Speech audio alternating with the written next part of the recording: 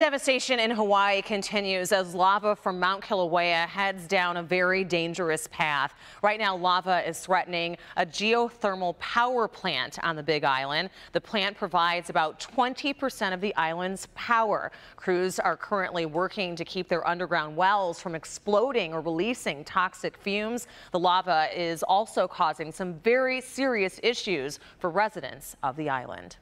One of those residents is here. This is Daryl Clinton, and he says that he spent most of last week watching a neighbor's home that was being threatened by the lava. On Saturday, he was struck in the leg by a lava bomb, and now he's speaking out about the experience.